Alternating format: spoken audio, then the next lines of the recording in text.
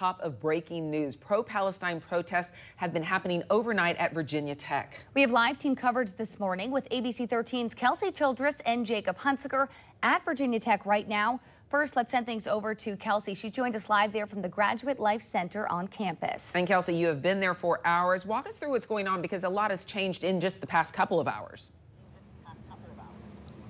Well, there has been a lot of change, Patty. I want to give you a look behind me, because now that the sun is coming out, you can really see what's left behind at that encampment. You can see empty sleeping bags, empty book bags, empty food cases, empty lawn chairs. That's because every single person that was over there was arrested by police around 1:30 and starting apparently last night at 9:30 on Sunday. Now, take a look at this. Students tell me that they got a text at 4 today that police would be coming to clear the area, and if they didn't leave, they would be arrested. Students say police got there at 8:30 last night with a speaker and said they were going to arrest people for trespassing. At 9:30, police started arresting students in that encampment. Now, I spoke with one Palestinian student who had this message for school leaders. Shame on you. Shame on you. Listen to us. We're here. We're here, and we're telling you what we want. Now, there's three main things that they want from the school. First, they want them to be transparent about their money and funds. They also want them to condemn Israeli violence. And then they also want them to acknowledge Palestinian suppression here on campus. We're live in Blacksburg this morning. Kelsey Childress, ABC 13 News. And ABC 13's Jacob Hunsaker is live on Virginia Tech's campus as well. All right, Jacob, what have you learned about how the university is responding to what's happened?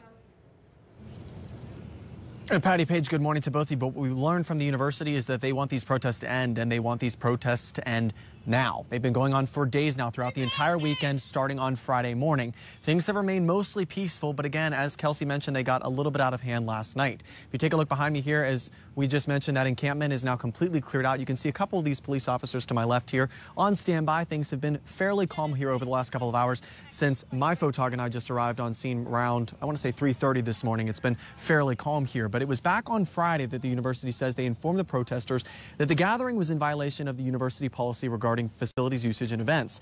They say that things remain peaceful thanks to continued discussions between everyone involved. But as Sunday progressed, the university says the protesters refused to follow the policies and took up more space. That's when the university says they, quote, recognized the situation had the increasing potential to become unsafe, end quote. The university says they repeatedly asked protesters to disperse, which protesters ignored.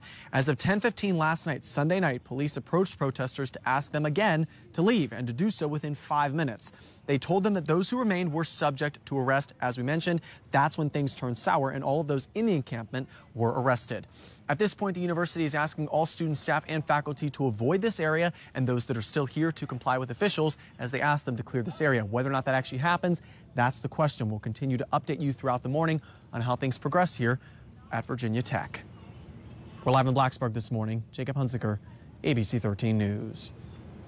And this morning, we're getting new responses from overnight. Take a look at these tweets. A woman named Maria Siddiqui, she's at Virginia Tech, confirms she's a graduate assistant at the university, took to X and posted this. She claims professor named Burkham Gill was arrested. And another new tweet, this one from the group of Virginia Young Dems, saying, quote, we'll be monitoring the situation at Virginia Tech as police presence increases. Once again, we support all students' rights to peacefully protest. We're hoping for the safety of everyone involved. Speaking out against injustice is not illegal or controversial. Thanks for watching the ABC 13 YouTube channel. If you'd like to get more videos and live coverage and local stories, click to subscribe and download our ABC 13 News app.